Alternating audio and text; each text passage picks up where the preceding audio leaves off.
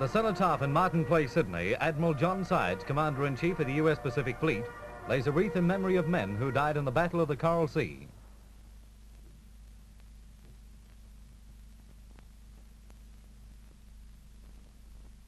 Now from the quiet of the cenotaph to the roar of the football crowd at the Sydney Cricket Ground, where the rugby league match of the day is being played.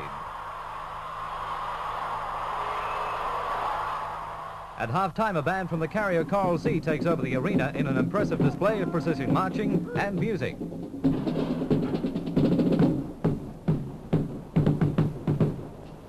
The huge crowd watches as the men from the Coral Sea turn the football field into a parade ground.